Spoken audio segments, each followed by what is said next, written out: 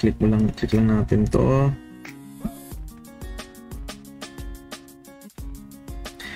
Click lang natin. Loading. Pass. Oh, nice. Pass naman lahat. Okay, walang fail. So, kung i-double check natin kung may fail, dito tayo sa report. Okay. Then, failure diagnostics. Yan. No failed columns. Okay. Ayun, balik tayo sa design. So, ito na yung output ng ating design. So, ayan. Column designation, level, column size, then material property, design as, call E meaning equivalent number in each face ng rebar in each face. So, ayan yan. And then, makikita natin dito yung mga ratio. So, ratio ng eggshell, yun. And flexure, yan. So, 0.5, okay yan. Okay, yung ratio na yan. Ayun. And then, main reinforcement, yan. So, from, basically, sa 60 by 60 na column, yan, 20 tayo dyan. 20 na 20 mm. Then, ito yung mga links natin. So, sa ductile links, 10 mm at 100, and then the rest, 10 at 300. Okay, bago natin i-check yung sa design, pag redesign, check natin yung ibang reports. Okay, click reports. Ayan, may mga text schedule tayo sa RCDC. So, ductile schedule.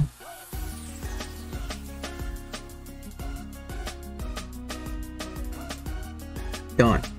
So, lahat na yan ng columns. Yan na yung schedule niya. So, ganyan yung orientation. So, ito ang level. So, sa every level, meron kang ductile zone, meron kang material, yung links niya, yung steel quantity, and yung size ng column. Yan. Ilang taas yan. Okay. Yan yung ating schedule. Again, pwede natin itong i-save as CAD file. So, meron tayo dyan. Save as CAD file. Then, pwede mo nang, doon ka na mag-edit sa CAD. Okay. So, next na report. Detailed drawing. So, pwede ka mag-choose ano yung gusto mong level ng column na i-drawing. Okay, so from start to end na lang tayo. From ground or footing to roof beam, and then C1. Okay. Yan. So, detail lang to ng section. And then, yung mga ties. Okay, may na-miss dito. So, yung orientation ng column is kasama yung upper level. Okay, so ito ngayon, copy lang natin ito lahat.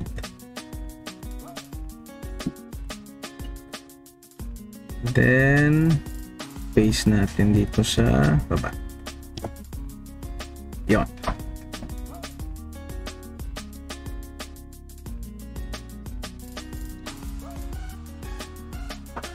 Okay, so sa third and fourth floor, yan yung level.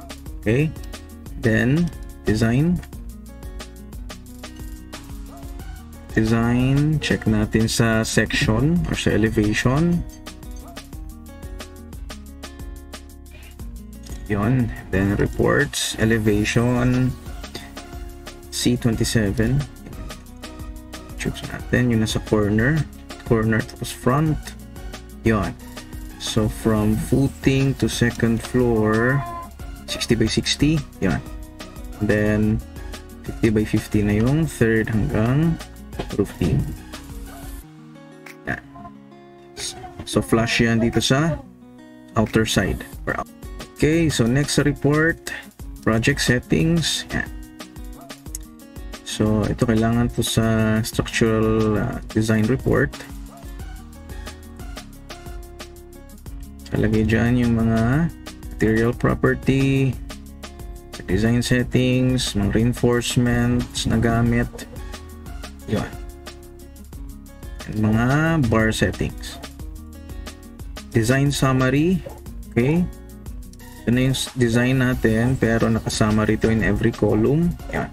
For example, sa C1, yan. Every level, ito na yung design or outcome. So 20 na 20 mm, and then ito yung links. And every column yan. And dito na sa design calculation, ito na yung sa column. For lahat ng design in every column. Pwede kang pumili, pick ka lang ng anong level ng isang ng column na yon. Pwede mo i-choose yung C1 na yon sa buong level. Click OK. And bam. Yeah. So first, mga legends. Okay. Lagyan na yan dyan. And then, code references. Yeah. Okay. And then, load data. Effective length calculation. Nandiyan na. Isa-isa na yan. Okay. Stability check. Okay, ito yung sway check. Titignan natin. Boom.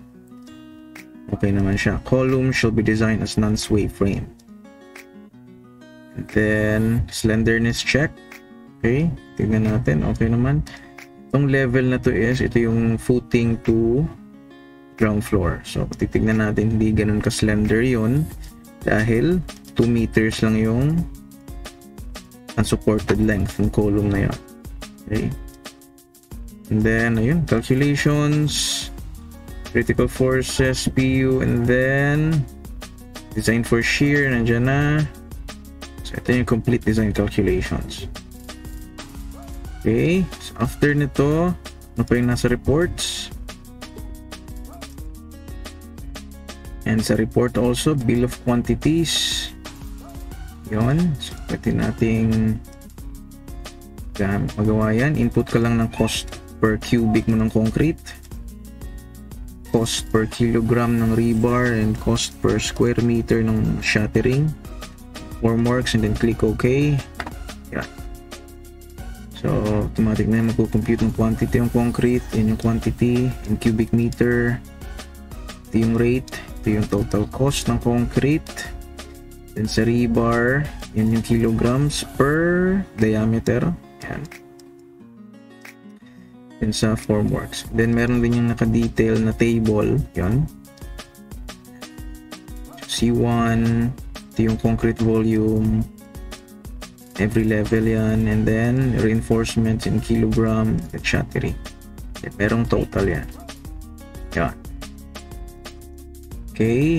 Reports. And then also BBS. So bar bending schedule. Pwede tayong maka-generate dyan. Pwede mo i-choose lahat ng column, or let's say for example lang C1, maximum rebar length 12 natin, ilagay natin dyan 12 meters since grade 60 to, so available lang 12 meters sa mga steel manufacturers, yung mga malalaki, since grade 60 naman itong rebar natin. And then 12 yun, and then sa schedule format, pwede siyang naka-spreadsheet, naka-Excel. Save mo lang sa, use ka lang ng file, destination file, or drawing lang. Then sa drawing, pwedeng sa screen, dito siya mag-generate, or to file. Choose ka ng destination file. So to screen lang, choose natin, and then click generate.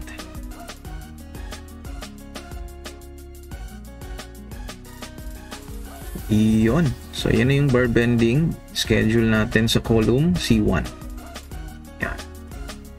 Then again, pwede na rin i-save yan as CAD file, or pwede kang gumawa ng ganito na naka-Excel file. Okay? Yan na yung bar bending schedule. Ayun. So, okay na tayo sa design ng column. Okay. Na-discuss naman na. And then, dito, balik tayo dito. Discuss natin yung how to redesign. So if ever merong failure or gusto mo lang i-change, pero kung gusto i-change sa column, so check natin, try natin tong C1 na to. Right click mo lang yan, and then ito yung interface na lalabas. Quick section. Yan yung ipapalabas niya. So section lang ng column with the rebar quantity and the tie orientations. Orientation ties, and then interaction surface. Okay, ito na yung 3D. Yun, 3D PU in moment diagram. Yan. Ganyan. Okay, and then click ulit, right click, redesign. Yan. Dito tayo sa redesign section. Yan. Ito na yung lalabas. Gusto mong liitan yung section, change mo lang to. Okay. Or kung gusto mong mag-change ng FC prime, change mo lang to. Check natin. F20. C20 or 3000 PSI for column. Check natin kung okay siya dyan. And then, grade 60 pa din. Yan. Cover, pwede mong mag-change dito. Or, pwede kang mag-change ng column section. So, circular. Yan. Feeling circular siya. Or, meron diyang naka-C. Yan. Polygon. Again, rectangular lang tayo. And then, 60 by 60. So, change lang natin yung from 4,000 PSI, gawin natin 3,000. Or gawin natin 3,500. Yan. Natin kung okay pa siya dyan. And then, click lang natin to. Ito yung redesign. Para mag-recalculate. Ayun. So, okay pa din siya. And then, pag okay ka na dyan, click lang natin itong accept. Yan. Nagbago na siya dyan. So, yung concrete niya dyan is 25 na. 25 MPa. Okay. Right click ulit. Redesign section. Dito naman, for rebar, pwede mong i-change. Pwede kang, kung 25 gusto mong gamitin, click mo lang yung 25 and then, yan yung color ng 25. So, na-change na siya. Or kung gusto natin ng bundle, click mo lang to. Then, 2 bars na naka-bundle. Then, click mo to. Yan. Okay, hindi natin gagawin yan. Balik tayo sa 19. Redesign. Since pass naman siya dyan. Okay. 20 na. 20 mm. Then kung may changes pa, click mo lang tong unlock. Then babalik tayo doon. Redesign. Right. Yun yung paano magre-design ng columns. Okay, so next, redesign column. Yung kanina section, ito naman column. So ang mababago mo lang dito is dimension and yung material property. And then next, redesign level. Applicable na to sa in every level. So let's say sa 2 meter level, yan. Pero ang mababago lang natin dito is material property and cover. Okay. Once may changes, okay, check natin itong top level, itong C2. Yung top level, i-design natin yung level nito. Yan. So, gawin natin 3,000 PSI. Okay siya. Click redesign. Yan. So, okay. Then, pag okay na, click accept. Yan. So, every level na yon, naging 3,000 na yan. So, yung top level natin, 3,000 PSI. So, pasok siya dyan. And, redesign natin yung also itong third, 50 by 50. 3,000 PSI. Check natin kung okay siya dyan. Yun. Click accept. Yun. So, change na yan. Okay. So, okay tayo sa column design. Since may changes tayo dito sa ating material property, or kung may changes tayo dito sa ating orientation and size ng column, pwede natin i-update yung ating Staad file. So, dito lang tayo sa file.